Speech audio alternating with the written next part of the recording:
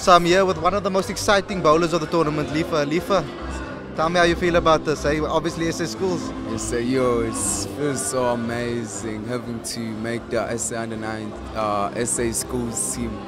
Yeah. So what were the biggest challenges for you so far in this tournament, would you say?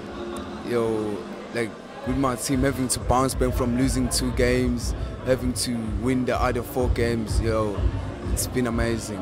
Does it excite you that you're one of the fastest bowlers in this age group? It really excites me, but I really want to bowl faster than I bowl. Yeah. Do you have plans in place of how you're going to get yourself to bowl faster, would you say?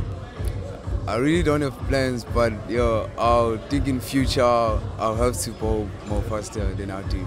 So obviously the whole tournament, who were you excited to face against? Who was your best battles, batsman-wise? It was Gauteng. Gauteng was obviously the best team in the week. We were having to lose against them was disappointing, but we really tried, and yeah, that's how it went.